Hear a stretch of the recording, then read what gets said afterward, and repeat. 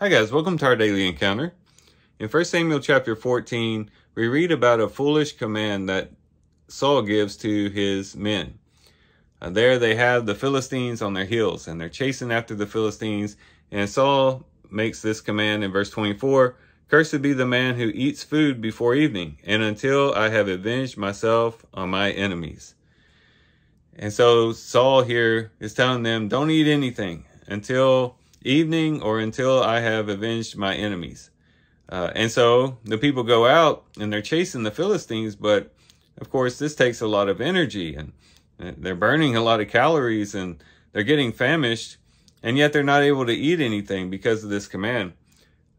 To make matters worse, they actually had the opportunity to refresh themselves. In verse 26, it says, "When the people entered the forest, behold, there was a flow of honey, but no man put his hand to his mouth, for the people feared the oath." And this kept them from really having the decisive victory that they could have had over the Philistines, because the people are just famished. And not only that, it led them into sin, because when it's all said and done, they come across these animals and they just tear into them and eat them with the blood, which was a violation of God's law.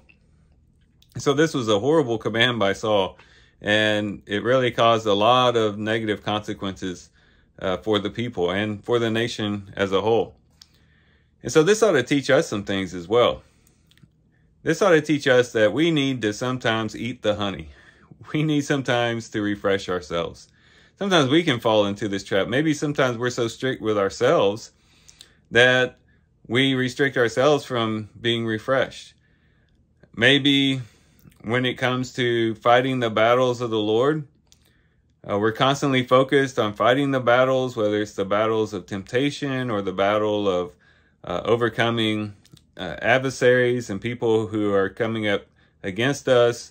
And we're constantly fighting the battles of the Lord, and we never think to stop and just refresh ourselves, eat a little honey, that sort of thing. Or maybe we're just so busy with ministry. We're so busy in the service for the church and for the kingdom, and we're constantly going and we're full throttle all the time. And we end up getting burned out because we didn't eat a little honey. We didn't allow ourselves to be refreshed. And so I'd encourage all of us to eat a little honey. Spend a little time of rest, of quietness perhaps, or whatever it is that refreshes you. Enjoy something that you enjoy to do every once in a while. Eat a little honey. Refresh yourself sometimes. Battling constantly sin and Satan and the flesh and all these different things, and going out and doing the work of the church and the work of the kingdom, it can wear a person down if they don't stop from time to time and refresh themselves. And I would say the best honey we could have, the best sustenance we could take in that would refresh us, is just nothing other than basking in the presence of God. Saying, "Lord, this morning I'm dedicating it to you. I'm dedicating this morning to you, to just pray to you, to worship you, to enjoy you, to speak to you, to share my life with you.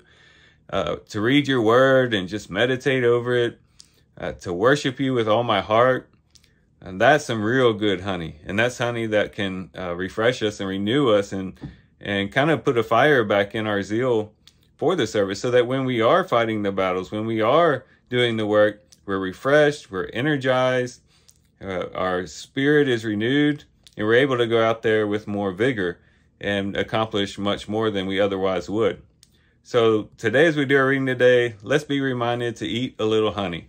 Let's be refreshed in the Lord, and go out and fight his battles refreshed in him. So these are some things we can reflect on and think about as we do our reading today. With that, guys, I do thank you for watching the video today. Hope you guys have a great day. Love you guys. God bless.